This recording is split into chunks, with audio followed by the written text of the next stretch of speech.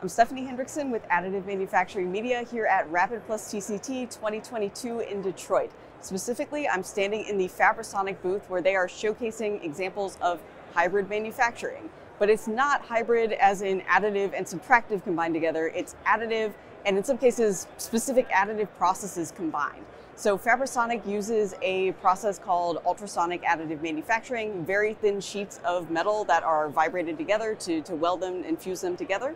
And they are doing a lot of interesting things with this technology. So for instance, this is a standard piece of sheet metal that has been reinforced with this rib that was added with ultrasonic additive manufacturing. So adding strength to an otherwise conventional piece of material. But you can also do other things with ultrasonic additive manufacturing. For instance, you can combine it with other 3D printing technologies. This is a piston that combines an ultrasonic additive manufacturing base with a powder bed fusion feature on the top. So you can use powder bed fusion for the complexity, but ultrasonic additive manufacturing for combining different materials together in other parts of the part.